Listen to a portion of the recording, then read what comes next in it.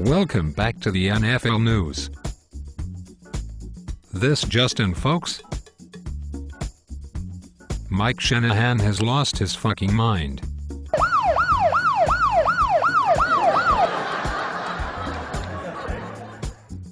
I hear the Redskins are now flying a fucking white flag over FedEx Field.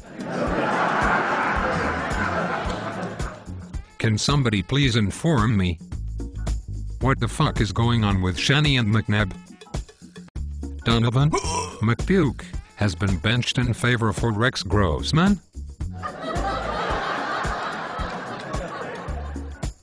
Are you shitting me?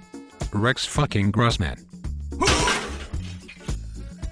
You actually think this guy gives you a better chance against the Cowboys in Dallas? Alrighty then.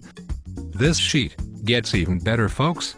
Now McFlab has been pushed to third string. Why did you fucking morons even bother to trade for McPuke if all you were going to do was humiliate him?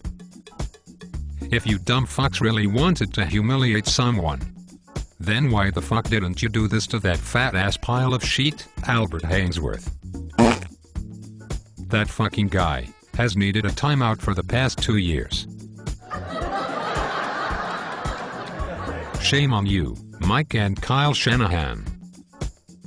After 17 awful seasons, the Washington Redskins have finally turned into the laughingstock of the NFL. And Mike Shanahan has lost the team and his fucking mind. Perhaps he should have stayed retired. What the fuck could Rex Grossman possibly offer this team? McNabb has been classy, respected, and now Shanahan looks like a fucking idiot, on a mission to finish out the season even shittier. How could you bench McNabb? He's your best option at QB right now. With no legitimate offensive line, receivers, and running backs. Rex fucking Grossman?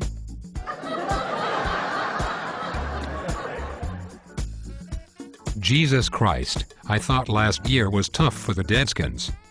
But this puts you jackoffs about as low as you've been in years. Well, enjoy the game, Skins fans. And, as for you Cowboy fans, you might want to seriously consider taking out a second fucking mortgage and betting on this one.